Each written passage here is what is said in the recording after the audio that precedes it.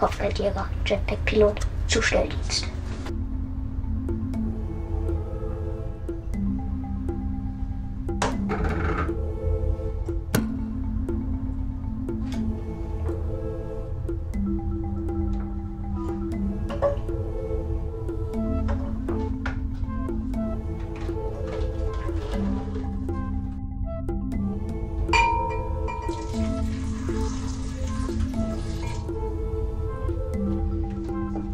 Mal los.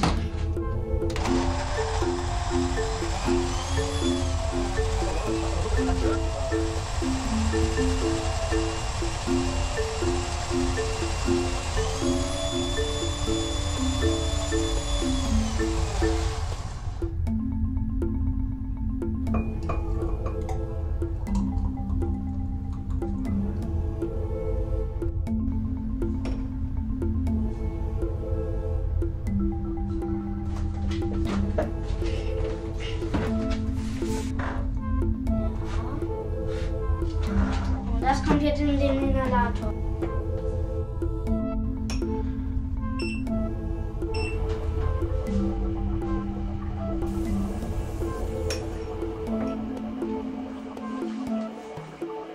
Hier sieht's richtig cool aus.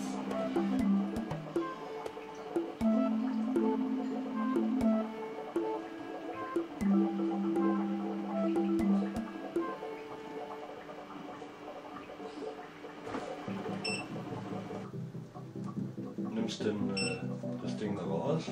Und wasch es ab.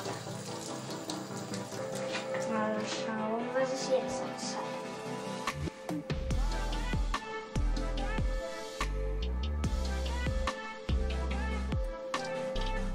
Kannst ein bisschen mehr hinein.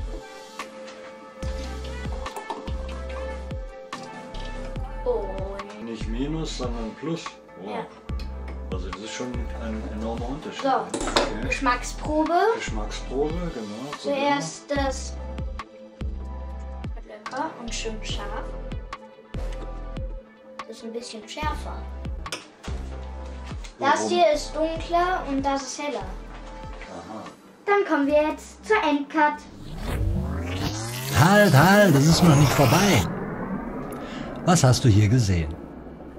Mit diesem Wasserstoff-Diffusionsstab und einem Wasserstoffinhalator haben wir unseren Boba Fett Smoothie in wenigen Minuten von plus 290 mV auf minus 534 mV gebracht.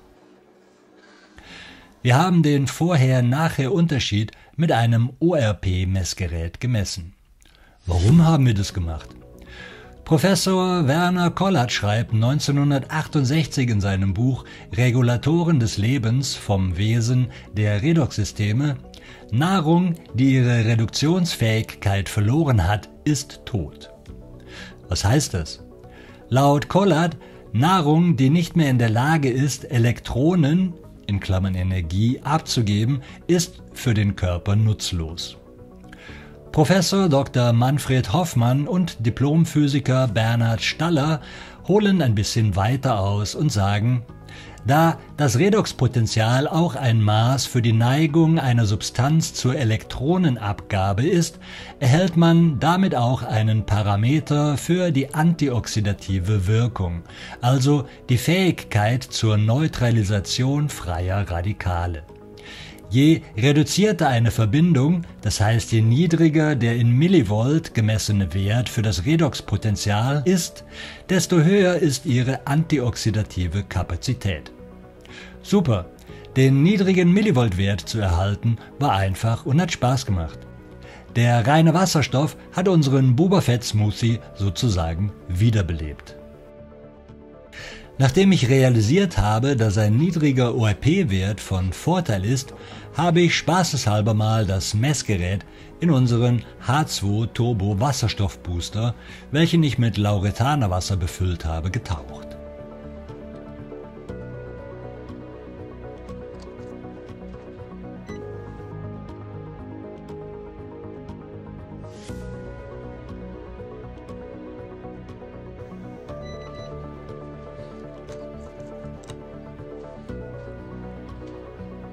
Und siehe da, nach 5 Minuten Laufzeit habe ich auch hier einen besseren Wert. Auf der Suche nach Sachen, die ich noch testen kann, fiel mein Blick auf die Aquavolta H2 Umkehrosmoseanlage.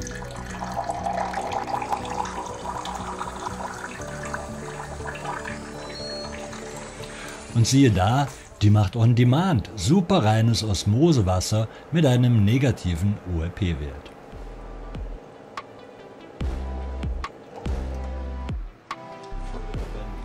Ich habe im Internet noch eine interessante Tabelle von Professor Dr. Kollert gefunden.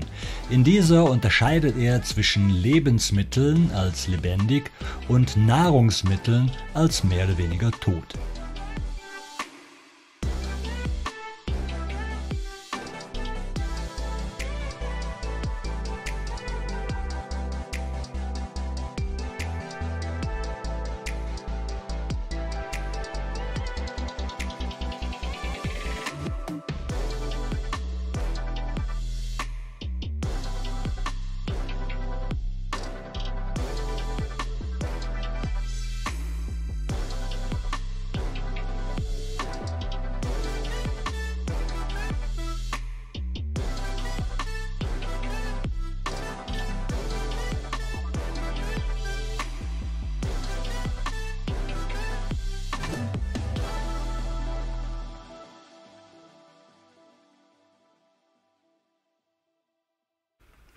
Ich bin der Michi und du warst im Aquacentrum.